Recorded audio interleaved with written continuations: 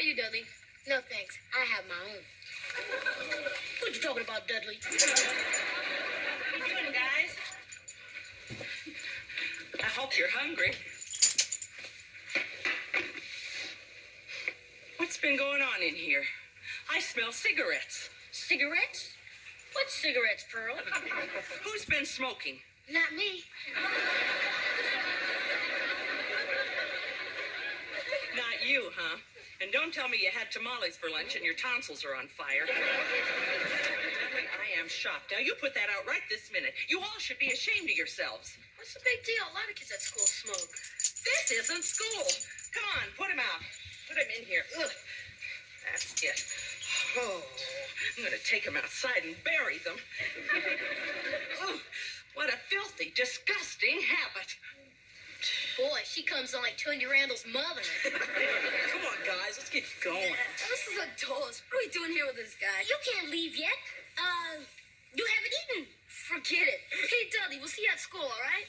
Yeah, great. See you, Dudley. Take care of yourself. Hey, fellas, you're going to see me too, aren't you? Not if we see you first, you wild and crazy guy. Bye, Dudley. Well, I see Smokey and the bandits have left. Yeah, I don't think they'll be coming back this way. Good. I'll have to air this place out before your dad gets home. Pearl, you're not going to say anything to him, are you? Well, Have a heart, Pearl. He was the only guy who wasn't smoking. all right. I'll let it go this time. But next time I smell smoke around here, the house better be on fire. Don't worry, Pearl. It will be. Phew, that was close. Guess I'm off the hook with Pearl. Yeah, but you really blew with the guys because you don't smoke. I know. By the way, when did you start smoking, menthol mouth? I've been smoking for a long time. I find that after a tough day in junior high, a cigarette relaxes me. You look like you knew what you were doing all right. It's really easy. Hey, I could teach you. No way. No, I'm not interested. Suit yourself.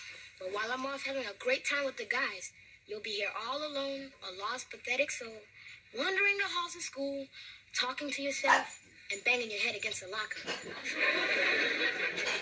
Come on, Dudley. You're laying it on a little thick. Aren't you? I'm telling you, if you don't smoke, you're out. Well, okay.